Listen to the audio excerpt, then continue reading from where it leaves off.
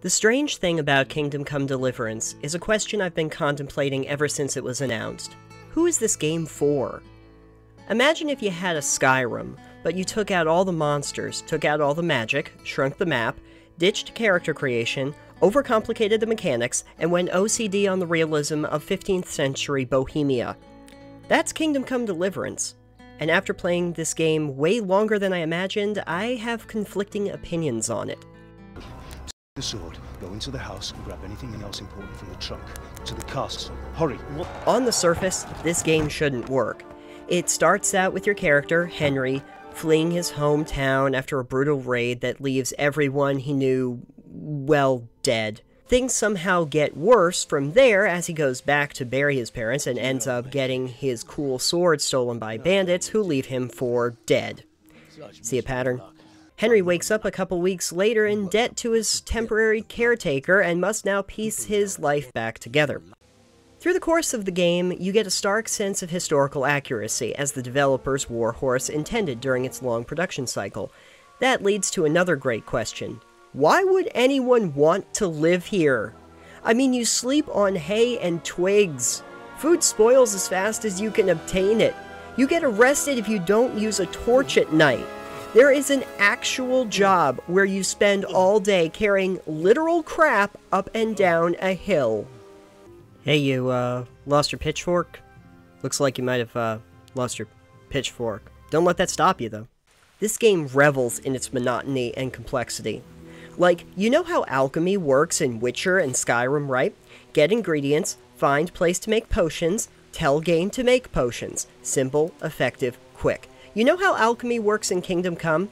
Find ingredients, get potion recipe, find alchemy table, look up recipe, place ingredients on alchemy table, pour correct liquid into the pot, place first ingredient in the pot, start the bellows, start the sand timer, grind next ingredient with mortar and pestle, place next ingredient in the pot, start bellows again, start timer again, grab a vial, wait for liquid to cool, place in vial, and then start all over again as you failed to heat the second ingredient for 2 turns instead of 1. Fun, right? And... oh, well, I should get a medal for that. Kingdom Come does that with so many of its mechanical systems. Lockpicking, pickpocketing, even the saving system, where you need to sleep in an owned bed or drink a vial of savior schnapps, or no save for you. Oh, ma'am, did the mob get to you? I'm sorry, I don't know what to do. The biggest place where this becomes cumbersome is the combat. If you're familiar with combat in other RPGs, prepare to get frustrated. I'm losing to an unarmed peasant. How is this possible? Henry, you're a terrible knight. I'm just gonna say it right now. The swordplay is definitely geared to a one-on-one battle, where you choose the direction of your attack, time your blocks, dodge, and parry. The problem is, you get into fights with multiple opponents on a near-constant basis, and the targeting system locks you to one person at a time while ignoring everyone else. Alright, this is just the definition of a flustercluck. I have no idea what's going on. Just swing your sword in random directions and hope you hit the enemy. I think that's pretty much all I can do at this point. Oh, okay, I'm dead now. You might try your hand at archery, but good luck, as aiming is a nightmare. No targeting reticle, because realism, and nothing equating to sights, means you're just taking a random shot in the dark, sometimes literally. While you do that, your bow sways with your movement and takes a crazy long time to reset. Alright, let's see if I can hit something the size of a Volkswagen. Okay. No. Yeah, just meander along. Don't mind me, I'm just trying to shoot you with arrows. Alright, maybe down a little bit. Like, right... okay, nope, didn't compensate there. Yep, great. While you're playing around with all of that, get ready to constantly repair your weapons and armor, clean your clothes to keep your charisma up, avoid walking into restricted areas lest the locals call the guards on you, endure random searches, and avoid hunger, hangovers, injuries, and bleeding as the game packs in so many unnecessary mechanics into your play experience for the sake of realism. Oh, while you're at it, enjoy a sadly realistic version of countdown timers. This isn't Fallout where you tell the game to wait 3 hours and it just does that instantly. No, you gotta watch the countdown clock to give you a sense of time passing, and then it goes super slow in the last hour because, remember, the waiting is the hardest part. Yes, they have fast travel points, but you don't just go there. You need to watch your little avatar travel along the roads from one town to another, and again, it's stupid slow. Yeah, this is gonna take a while. You having fun yet? So while everything up to this point may make you think you should avoid Kingdom Come Deliverance like the plague that I'm sure many of the characters have in-game, there is something else to consider. I just kept playing the game. I mean, there's something strangely engaging about it, and I think I know why. The complexity of the game and frustration therein got me thinking of new ways to approach situations. Combat is really hard, so I started sneaking up to bandits, choking them out, and stealing their stuff. It works for villagers too. Don't worry, they're gonna wake up the next morning and forget I was even here because they didn't see me.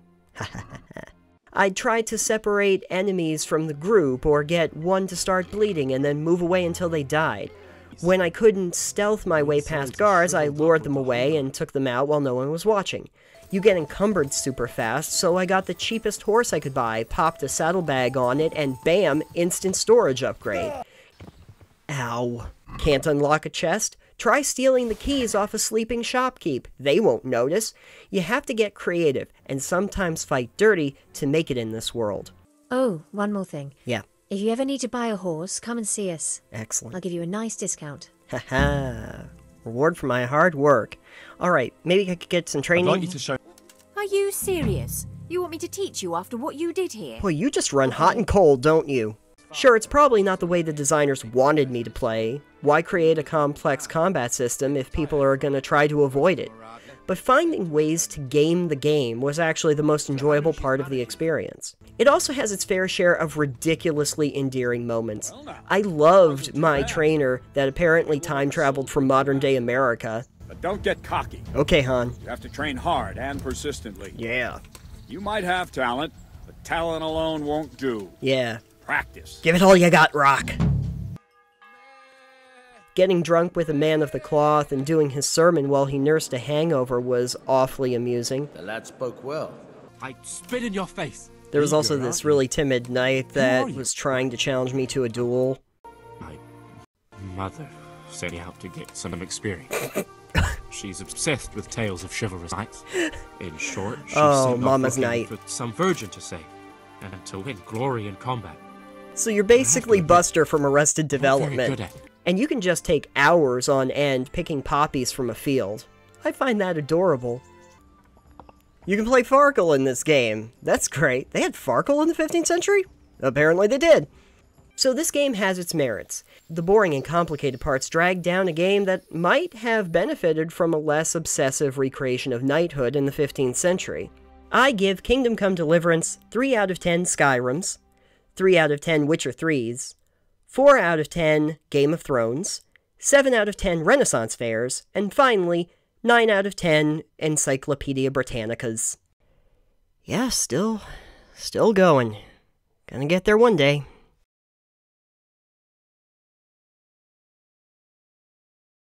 Your favorite? Savior Schnapps. Really? Bianca gave me Angel. Savior Schnapps. She is the love of my life. Properly later. You bet I will. Well, Bianca's dead. Well, that stinks. You know what? I better get that ring. Oh, and more Savior Schnapps! Alright, great. I will, I'll treasure this ring forever. I've brought you something. Let's see. Oh yeah, I got this ring. Is this for me? Yeah, it was always for Must you. have cost you a fortune. Sure did. But I like it very much. Thank you. You're welcome. You really mustn't bring me any more gifts like that, or I- you'll spoil me. I literally can't. That was the only one I had like that.